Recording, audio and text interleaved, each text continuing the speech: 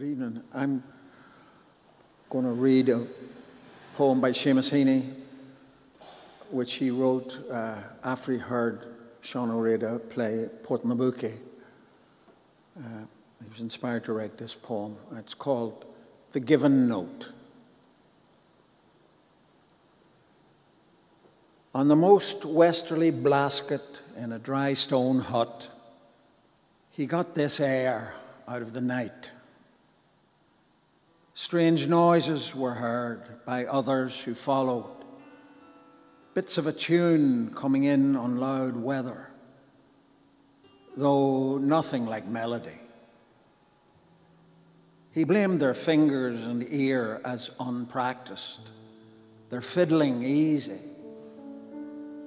for he had gone alone into the island and brought back the whole thing. The house throbbed like his full violin. So whether he calls it spirit music or not, I don't care. He took it out of wind off mid-Atlantic. Still, he maintains, from nowhere. It comes off the bow gravely, rephrases itself into the air.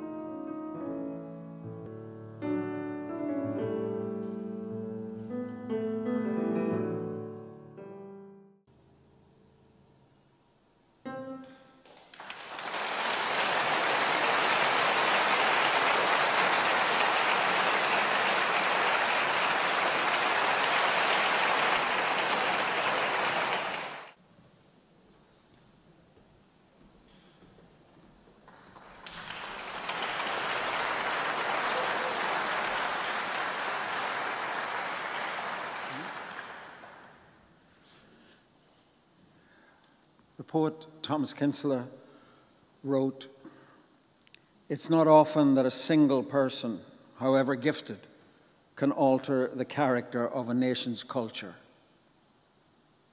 O'Reilly did this." So I'm going to read a poem of Thomas Kinsella's called A Selected Life. It's about the funeral of Sean O'Reilly.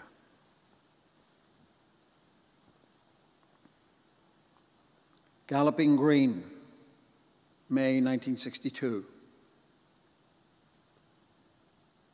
He clutched the shallow drum and crouched forward, thin as a beast of prey. The shirt stretched at his waist.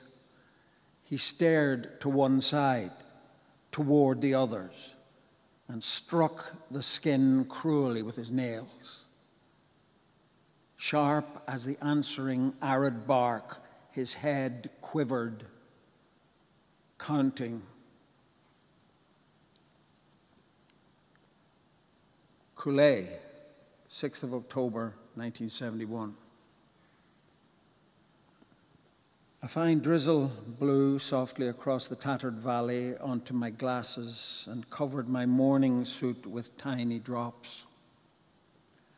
A crow scuffled in the hedge and floated out with a dark groan into full view. It flapped up the field and lit on a rock and scraped its beak. It croaked. A voice out of the rock carrying across the slope. foretell, foretell. The Solane River winding downward in darker green through the fields and disappearing behind his house. Cars parking in the lane, a bare yard, family and friends collecting in the kitchen, a shelf there, concertinas sprawled in the dust, the pipes folded on their bag, the whole waiting in the next valley. That. A rat lay on its side in the wet, the grey skin washed clean and fleshy, the little face wrinkled back in hatred, the back torn open. A pale string stretched on the gravel. Devil martyr, your sad, mad meat. I have interrupted something. You, croaking on your wet stone. Flesh picker. The drizzle came thick and fast suddenly. Down in the village, the funeral bell began to beat.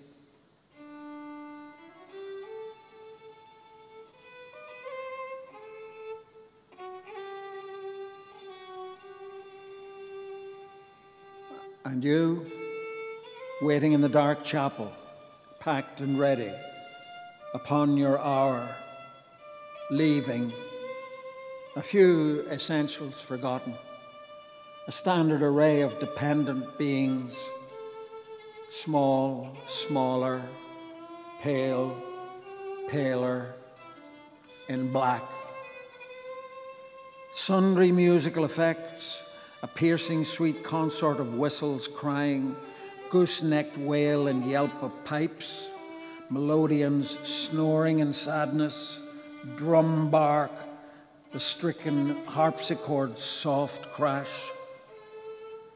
A lurid cabinet, fire's flames plotting in the dark, hugger, mugger and murder, collapsing back in laughter.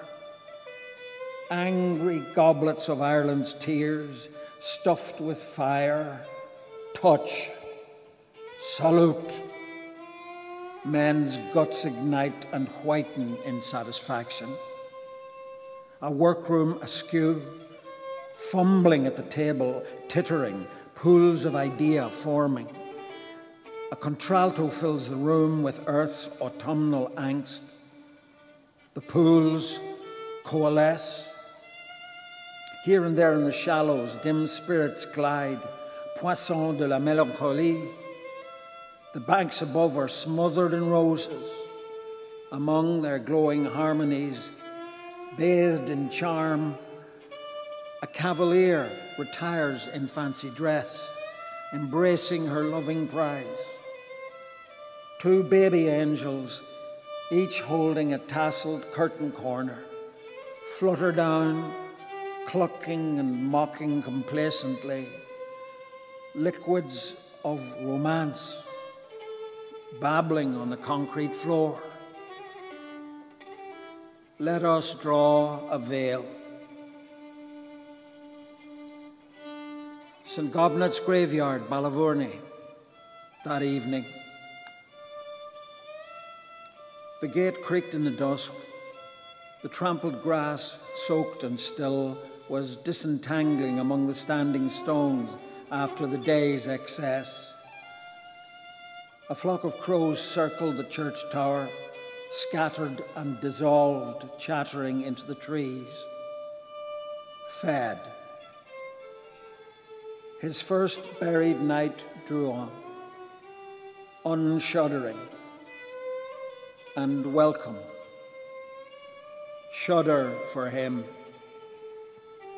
Piero limping forward in the sun out of Merrion Square, long ago, in black overcoat and beret, pale as death from his soiled bed, swallowed back.